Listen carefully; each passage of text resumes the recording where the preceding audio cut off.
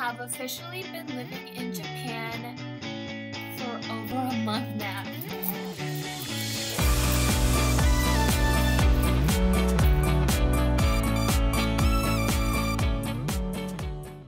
Before I moved to Japan, a lot of people were concerned or gave me a lot of negative feedback as to why I wanted to move to Japan and blah blah blah.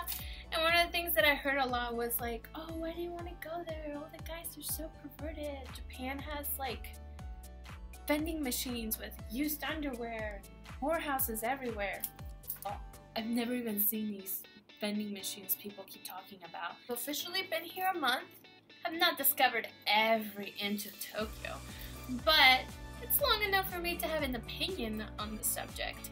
And well, I'm gonna talk about the pervs in Japan. I want to say that this is totally my opinion. This is how I see it, what I've lived through in the whole 4 weeks I've been here, because, you know, it's a long time. And I want to say, I don't know what the fuck people were talking about. So, all the places that I've been to, I know I haven't been exactly like all around the world or anything, but the time that I've even been here in Japan, I gotta say, it has the most respectful people I've ever met. Not once since I moved here have I ever felt like a stranger would make me want to punch them in the face. Let me tell you this quick story.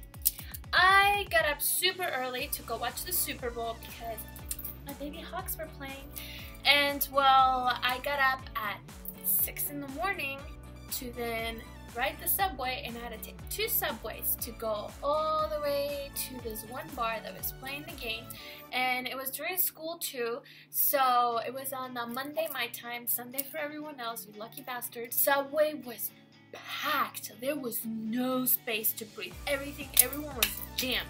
And at one point, the doors opened. Nobody got off the subway.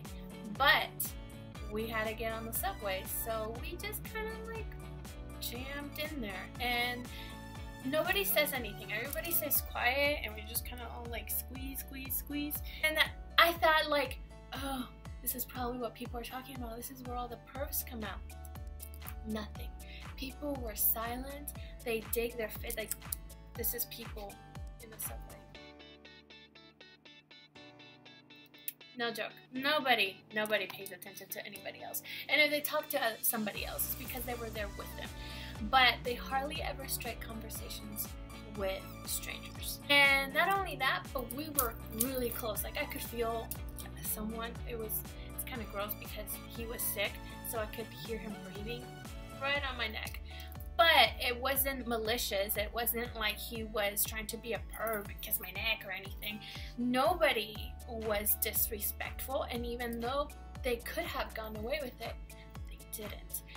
I didn't see a single Japanese man try to touch inappropriately another female in a subway because he could get away with it, because we were all packed in there like sardines.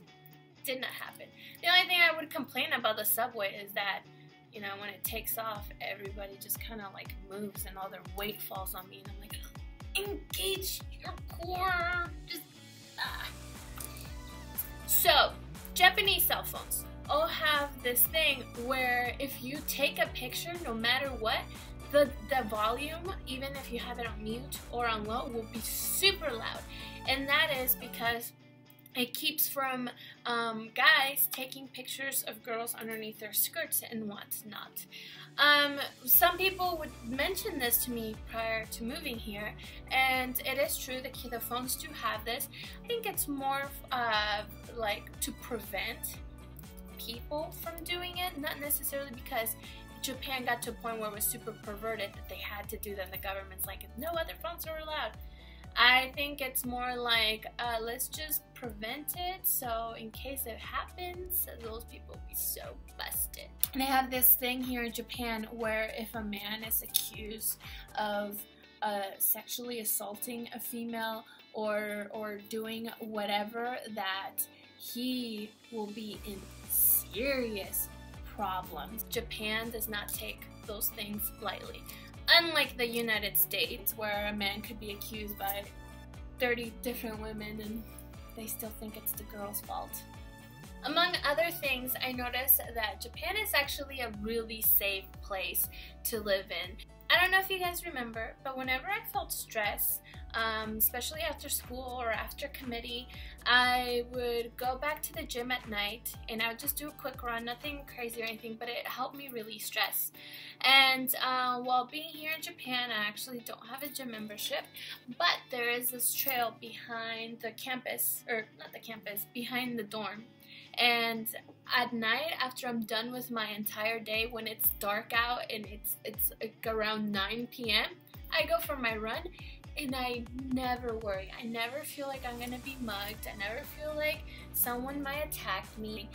In fact, I feel like I could leave my wallet up there and when I return back from my run, it would still be out there. I feel like people are wrong when they say that Japan is full of perverts, debunking the whole "you shouldn't move to Japan because there's lots of perverts," or "aren't you afraid to be in that country by yourself?" Yeah, that's my impersonation of those people. Even this weekend, I actually went out with a few friends and I went to a club, and it was my first club here in Japan. I think the people that were out there in the club, like predators, were probably other international students, but definitely not the Japanese guys. In other news, this weekend is actually Valentine's Day. Totally forgotten about it until someone mentioned it to me and I was like, oh, that's this weekend? Oh well. But yeah, anyways, miss you guys, love you. I got a care package from a family and thank you. My face feels so much better now. And I can't wait to see you guys. Miss you, family.